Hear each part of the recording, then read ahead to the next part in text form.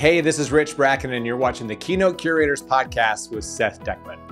So welcome to today's version of Curated Insights with Seth Dechtman. Our guest is Rich Bracken, keynote speaker, author, educator, emotional intelligence expert, marketing expert, and so much more. Welcome, Rich. Thank you, Seth. I appreciate you having me. And I now realize that I have to grow more heads for all those hats that I wear on a daily basis. So it's a good, That's right. Good I left out chief cook and bottle washer. And all seriousness aside, I know, all joking aside, I know that you were also a meeting professional. Yes. And given that I work with meeting professionals as a booker of speakers, and you now as a speaker work with meeting professionals, it is amazing how much they do. As you said, so many hats they wear, or that you wear, they do a similar thing. And I often say we call them meeting professionals because miracle worker is already taken.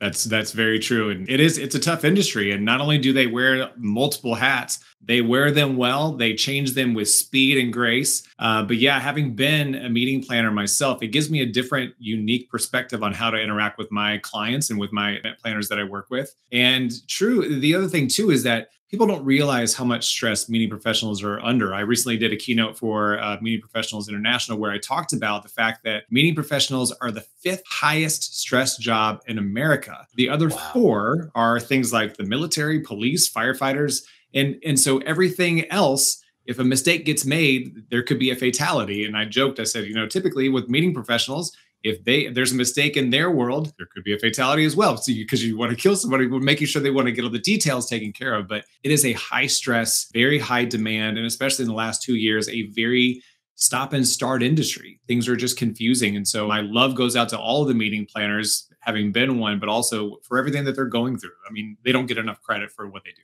Yeah. And I deal with them on a daily basis, all day, every day. And I am continually impressed by the breadth of their knowledge base and the depth and alacrity, really, and the agility that they require to deal with, 360 degrees of demand all the time. So I want to jump in the deep end there with you. I know much of your work currently that's been really exciting for you, we've spoken about, is the whole idea of emotional intelligence. So maybe lay a foundation for you, because emotional intelligence is a word that everybody relates to a little bit differently. But what it is for you, but specifically for meeting professionals, and the importance of it in this pre-COVID, COVID, post-COVID, no normal, hybrid environment that we're in. Yeah, for meeting professionals, emotional intelligence is a critical skill. Most people call it a soft skill, and I don't like that term. I like critical skill because it helps get people through the tough times. And so when you think about emotional intelligence, the quick breakdown is that it's self-awareness and self-management, which everybody needs, especially event planners, when you've got so many different things that are going on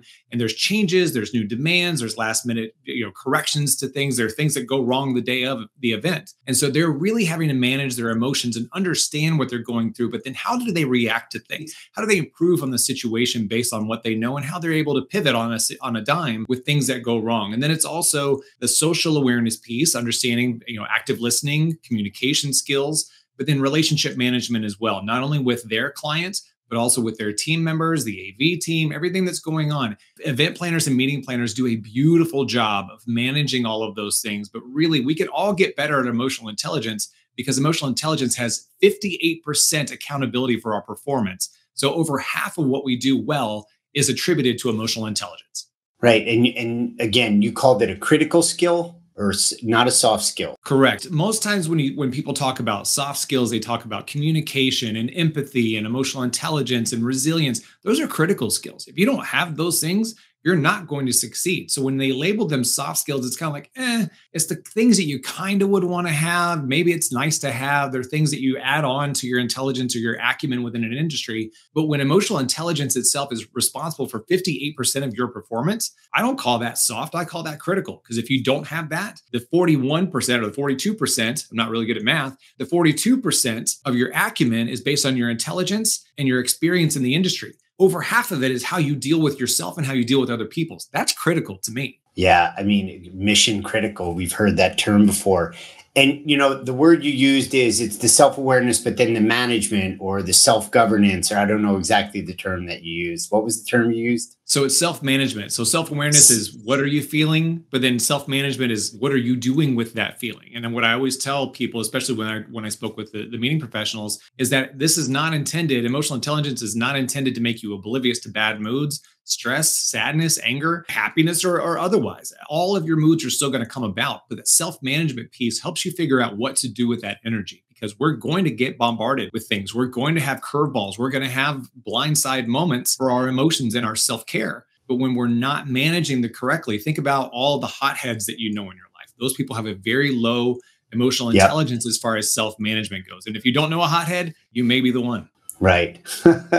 Well, the self-management, it's interesting. The phrase that comes to mind, Rich, is, there's things that are outside of your control and things that are within your control. And managing oneself, or maybe one way to frame it is putting yourself in a position to be able to deploy or employ some really critical emotional intelligence skills or your capacities in the world of emotional intelligence. What are some of the things that each of us could do when we're getting bombarded, when there's a critical moment where emotional intelligence comes into play, apart from reading the situation and having empathy and everything else that comes into play? What can we do to put ourselves in a position for the things that we control to have us be successful in those moments? Sure. Great question. There are two things that I always talk about that are the critical pieces to really being able to manage any kind of a tough situation or an unpredictable situation with our self-management, with our self-awareness. Number one,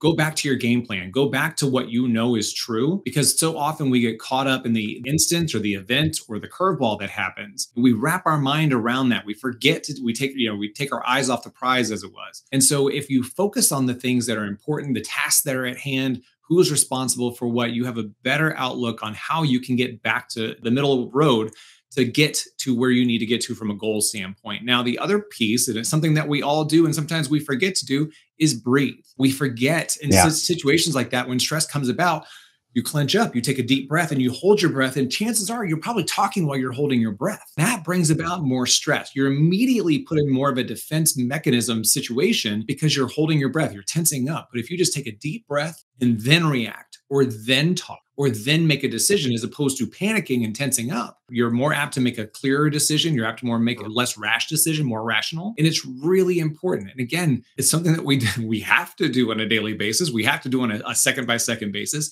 But so many times we forget to do it in those tough situations. Right. It's like, how do you bring something that's automatic, like breathing or blinking your eye or swallowing, into the consciousness? And, it really requires a high level of self-awareness, or knowing what the red flags are. Ooh, I'm sensing my body's tense. I'm sensing I have to react. It's a critical moment. And okay, I'm not just going to be reactionary. I'm going to breathe, take another measure, take another read, and go forward. I would also add, and I think this was within what you were saying, but specifically when, we're in these critical moments that require a high level of emotional intelligence and a moment of critical emotional intelligence, is the nutrition aspect of it. Putting ourselves in a place where we're self-care, we're taking care of ourselves, we're getting the right rest, we're having enough white space, if you will. Do you see that as part of the emotional intelligence, important piece of that?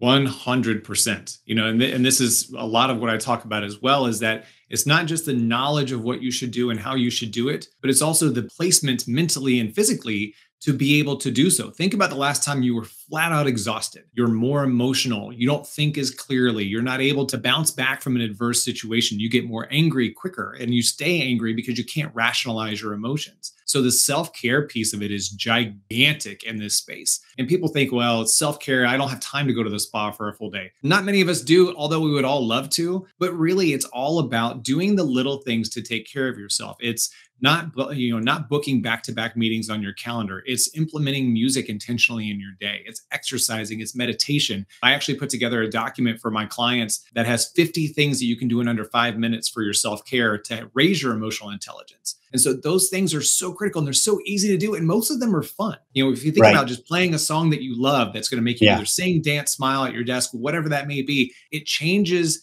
the chemical makeup of your thoughts, the chemical makeup of your mind, and it changes your physical reaction to this. So implementing those things on a daily basis, whenever you need to, or intentionally, just to make sure that you're keeping things even keel, is absolutely critical to raising your emotional intelligence. Yeah, I couldn't agree more. I just realized, Rich, that the next time we do this, I need to talk to your producer because you're not wearing the red jacket. So, is it at the dry cleaners? Is it at the dry cleaners or something? Yeah, my closet looks like Batman and the Lego Batman, where he's got the whole rack of the same outfit, right? Right. It's all just red jackets. Yeah. As the year ends, comes to an end, the red jacket has become something that I'm known for. But we all need a little bit of a refresh on our brand. Right. So there may be a new right. staple jacket emerging right. out right now. You're putting some any white coat designers out there. Right. Give me a call. I'm happy to be your brand representative. Right. Well, I do know a few tailors, so I'll send them your way. Perfect. But you're bringing your own work to your own wardrobe. You're putting some space in between some of the wardrobe pieces, which is a smart thing to do. That way you get a little bit more mileage out of it. Exactly. I want to turn it a little bit from, I want to hang in with emotional intelligence, but I want to build in something that I want to bring in your marketing experience. But in the context of social media is powerful. You can use it as great currency to connect with clients, with vendors, with a community, expand your brand, communicate what's important, something like what we're doing right now. But there are pitfalls, and emotional intelligence in that arena couldn't be more important as well, because it's harder to read tone and texture, and we add meaning maybe where it isn't necessarily meant to be. How do you see that, as knowing you're a marketer and you use social media really in a powerful way? How do you layer in the emotional intelligence aspect to that? Sure. It's a great question. It's something that needs to be talked about more often. Number one, I think the social media piece, although it's become one of the bigger cornerstones of our lives on a daily basis, can, if used the wrong way, it can be very detrimental to your emotional intelligence, to your mental health too. So number one, I always stress people that, that you need to really take breaks, limit your time. As much as we want to be on there, it is constantly feeding you dopamine, but it's almost like an addiction. It's raising you up, but it's bringing you down, and you have to constantly get into it to keep your levels balanced. And it becomes an addictive frame of mind. So as much as social media and digital media is really critical to marketing, you have to be really careful with it and how you ingest it and how you get into it. I'm always a big proponent of looking at now your screen time that you're seeing, not only with the screen time you have in general, but also the apps you're using. So if you're not spending time in the right apps, or you're spending too much time on something that is sucking the energy out of you, think about the last time you got caught up in your Instagram feed, and all of a sudden 20 minutes later, 30 minutes later, an hour later, whatever it may be, you don't feel as good as you did going into it. You feel drained mentally. It's because you've been looking at images and you've been subconsciously comparing yourself to other people. And that is detrimental to your mental health. And so, yes, it's the best thing in the world, but it also can be a very dangerous thing if not used wisely. But really, when you go into it, if you go into it with a mentality of that you're happy with yourself and you're not trying to compare yourself to other people, that is the best frame of mind to start any kind of an engagement with social media on. Because so often we look at images that they look perfect, or they're heavily filtered, or they're the highlights of this. And so this morning, I even posted a video of me post Peloton ride. I looked disastrous at best, but I wanted to be real. Right. And I think now, especially from a branding standpoint, from a communication standpoint, those that are being authentic, good, bad, or indifferent, are actually seeing higher levels of loyalty. And this is from a business standpoint, an individual brand standpoint. Right. It's really critical to be authentic. Now, you don't have to go dump all of your sorrows on your LinkedIn page or on your Instagram. But at the same time, show your struggles, show your frustrations, talk about the things that make you nervous, talk about things that you're learning, talk about areas that you want to grow in. Because people can relate to that. Nobody can, not many people can say, oh, the thing that drove me crazy and why I started my podcast originally was that I kept seeing images on social media of like, hey, do you like my new Lamborghini that I just started my sales funnel yesterday and I have now made $15 million? Let me show you how you can do it. I'm like, I call it BS all day long. Yeah. And so I want to talk about the struggle, the growth, the journey of things, not, paying respect to the success where success happens, but be real about it, be authentic about it. Yeah, there's a lot of pretense, or there's a lot of inauthenticity. Said differently, there's a lot of ending. And behind that, it's like everything is awesome, But I wonder, is everybody happy? Oh, I would say with an emphasis, no. I think Yeah, I think number one, everybody's going through something. If you can clear in a way, say, especially the last 2 years that you've not gone through anything and that you're perfectly happy and the world is okay, I hope that that rock that you're living under has a swimming pool, because right. And a you are completely jacuzzi, disconnected and checked out.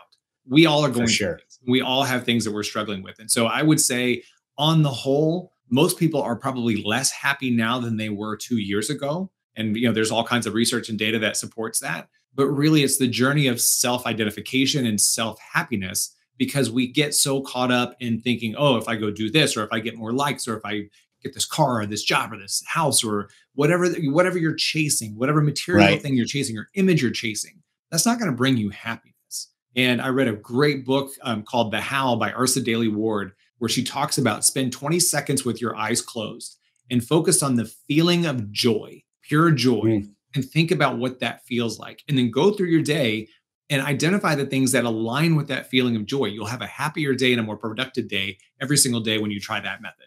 Yeah, you say that and it's so appealing. And I just try to put my mind into the swirl of social media, and people think that's too long. 20 seconds is too long. Right. Because It's what too is much the average time. attention span? 8 seconds. I'm like, I got to do that Yeah, twice. Like, or there's oh, another no. book I was reading by Brendan Kane, 3 seconds. That's, Mhm. which is the algorithm that measures, I think, on YouTube or LinkedIn or, Right. Facebook or whatever. It's 3 seconds, where you're either, judged in or judged out. But it is, I know you talk on the matter of authenticity with your brand, and I've seen some of your clips and they've been very helpful. Some of the stuff, frankly, that I think a lot of us innately know or have seen, but the refresh of it is great. Could you just hit on that? I think we could get a good 60-second clip about being authentic without being like preachy or whatever. But I did watch your YouTube channel. I think yesterday I watched that clip, and it was great. It was straightforward, being humble. I really liked that. Could you provide that for us? Yeah, absolutely. And authenticity is something that we have distanced ourselves from since social media, because we feel like we have to put up this front. We feel like we have to bring Right. this image or this exterior brand to the world. And in actuality, when you put your phone down, if you put your phone down, when you put your phone down, and when you reconnect with yourself, how authentic are you being? What is that comparison of that photo to what you're seeing in the mirror? And you will find all day long, because I've been caught up in that before too, and I know Right. how it feels. Yeah. But there's nothing better than the feeling of being truly authentic. And again, good, bad, and indifferent. You're going to have bad days. You're going to have struggles. We all do. You're not alone in that fact. So anybody who tries to pursue this feeling of perfection is chasing their tail, and they will continue Yeah. to chase their tail into Yeah. oblivion. But it is absolutely critical that you buy into your authenticity, because not only is it important to you, it's important to how you show up to the world. It's important to your relationships, your friendships, and your business. So authenticity is the most critical thing that you can possibly do, and the best investment of your time. Yeah, chasing your tail. It's like a booby prize too, because you're just going in a circle and you never have any victory is empty or fleeting. And, you mentioned dopamine earlier in our conversation, but it really is a law of diminishing returns. How many more likes do you need? How many more shots of whiskey are you going to require to Right. keep that buzz going? And when you let that veil down, and you're vulnerable, as I've heard you say so many times, it really is a powerful place. And you're unconstrained, Right. and there's a more full self-expression, if you will. And what I have found is, in some of the blogs that I've written, is when I've mentioned, bedtime, struggling with COVID with my 3 daughters, and those are some of the ones that got the most reactions, and not only support, but that people connected with, as opposed to, they've also connected with great business insights or other types of things. So it's almost counterintuitive. Well, and I agree. And I think you've had it, you've experienced it, I've experienced it. I've seen countless people that have experienced this, where they've put up something, and even if it's one post, they put up something vulnerable, something real, something authentic. And that gets the highest engagement, because people can relate to that. People, at times, I've gotten more messages when I post vulnerable posts of people saying, thank you, I needed to hear that. I needed a Right. personal reset. I needed to know that somebody out there felt like me. And that was the most important thing to me, not only to show up authentic for myself, but then to give permission and give people the opportunity to feel that way too, to step into their vulnerability. There was a speaker that I heard one time that said, what I do is I provide opportunity to people. What they do with it is up to them. And so if I'm posting and I'm giving you the opportunity to feel your own emotions and to step into your vulnerability, I'm doing my job. If I'm up there saying, hey, look at me do all my stuff, you could do it too, and it's so easy and there's no struggle with it whatsoever, I am not serving anybody but myself. Right. And so that is a waste of time. Yeah, people feel identified with and they can recreate and it's a safe space. And that's a beautiful phrase because, opportunity, you could use the word possibility. You can be inspired, you can be moved, but at the end of the day, it's the individual that really has to take the action. Absolutely. I want to, if we can, take a little bit of a shift here, a little bit of a hard left turn or a hard right turn off of the road that we're on. And I think you're a self-professed LinkedIn nerd. Is that, I've heard you say that. Yes, I have said that in many an instance. So I am a LinkedIn nerd. I love LinkedIn. Yeah. And I've been doing a lot of activity on LinkedIn only for about the last 6 months. So I'm still in like kindergarten or nursery school. But I'd love to get your insight because I do notice with LinkedIn, the dynamic is that I don't know if the rules of the road or the tendencies or where you see kind of the herd mentality of activity moving towards. There's a couple of spheres, there are people that are just outright selling, which I think is a little bit outside of the core intention of LinkedIn. I'm being generous here. And then there are others that are for no malintention, but coming from a more Facebooky kind of world. And I say that hesitantly because I have zero presence on Facebook. Okay. Right. And then there are those, I would like to consider myself within there. I do read your posts and follow you and that are in the world of the network of LinkedIn and what that encompasses, interchanging, sharing ideas, alimentation, feeding each other, right. in a positive way to grow, breathe life into each other. A couple of things, because I do hold you as, a LinkedIn veteran expert.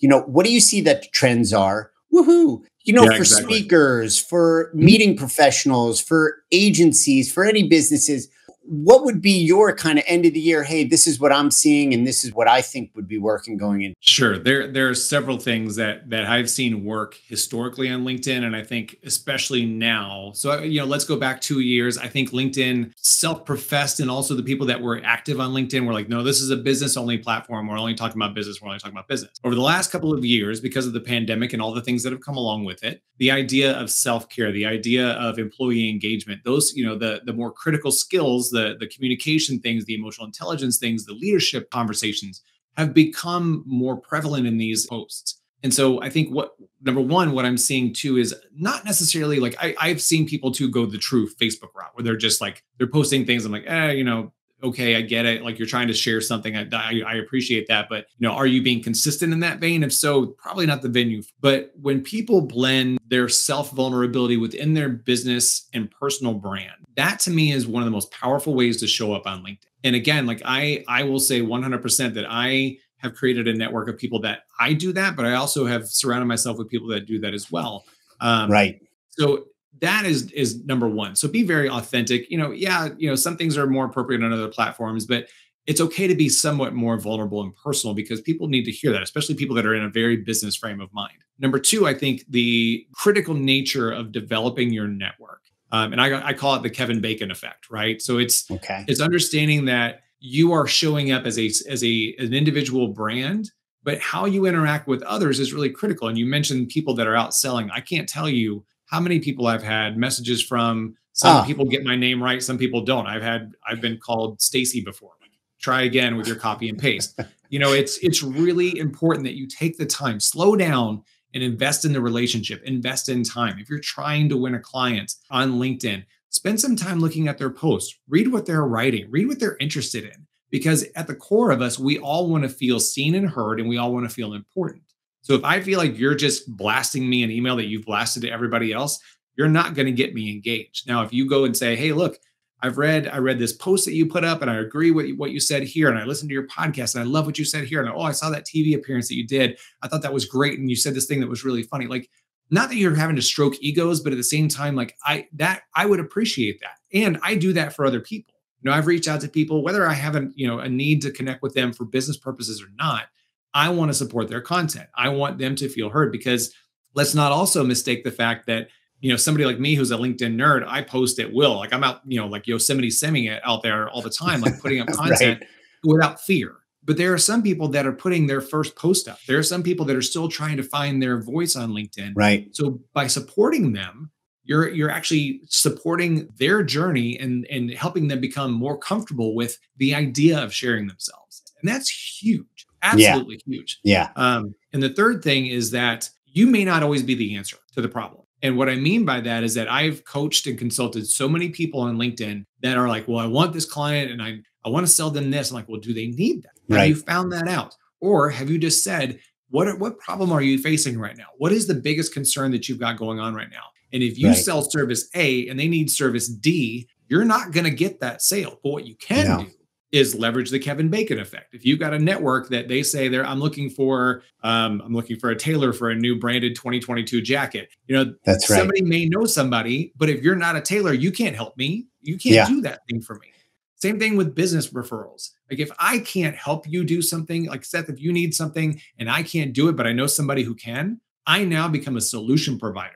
I'm not necessarily trying to win you over on a service, but I'm saying, hey, Seth, your need is important to me. I know somebody that can do that. I did it this morning. And I referred somebody to somebody that I said, like, hey, look, I'm happy to make the introduction because I know this person's really good. And I know that they would satisfy your need. I'm now looked at in good graces because I'm connecting the dots and I'm providing a solution to a problem. That is more valuable to me than trying to win every single sale, every single communication. And I think it's aligned and consistent and corresponds with kind of the original seed of LinkedIn.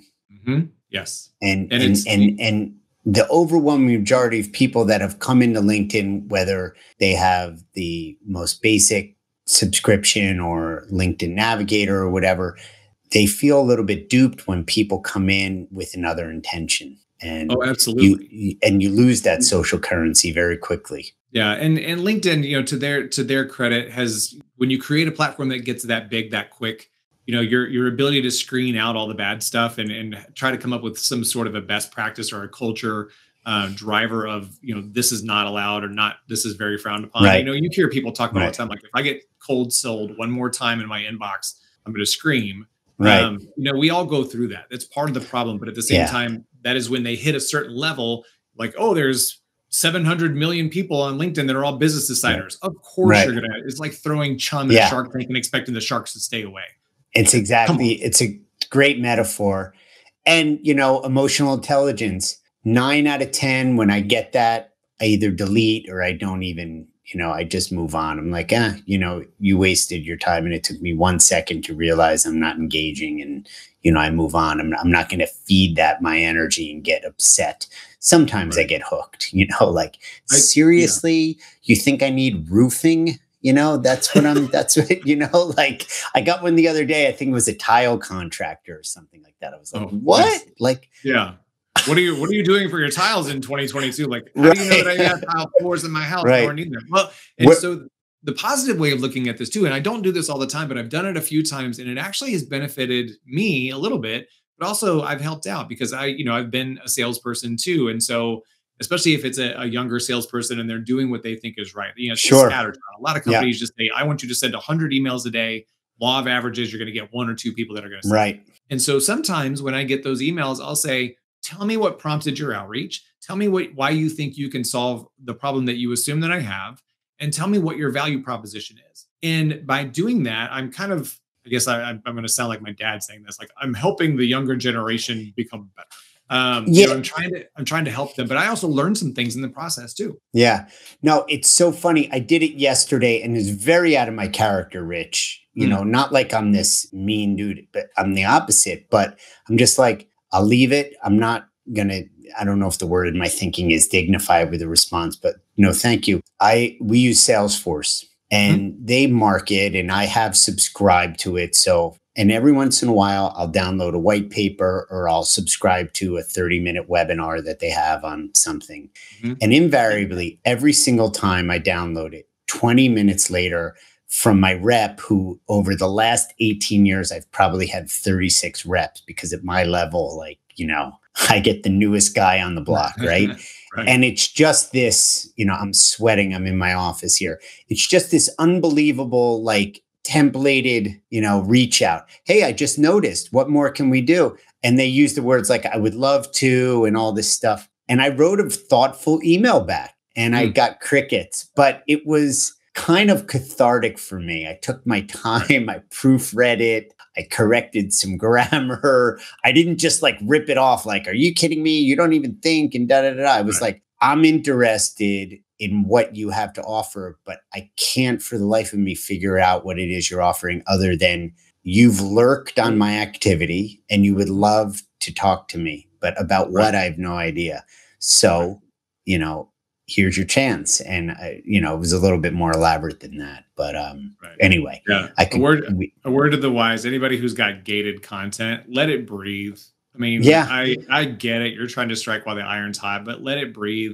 And go in with questions and don't, like, I would love to go, again, like self-care. I would love to go to the spa for a day. Like, nobody loves to set up time with somebody to talk about sales funnels. Nobody loves that. There's like, don't use those, be intentional, be very deliberate about how you use words. But again, like, I love that you did that, because it also it brings back some positive energy into our minds that we're doing something very intentional, as opposed to just saying, how dare you ask me if I need tiles, or, you're deleting it and you're annoyed. You're actually taking the time and putting some effort back into it. So there's a positive reinforcement to the activity for you and then for them too. Yeah. And I'm looking at it like, okay, this is absolutely something that doesn't appeal to me and is not in my wheelhouse of activity.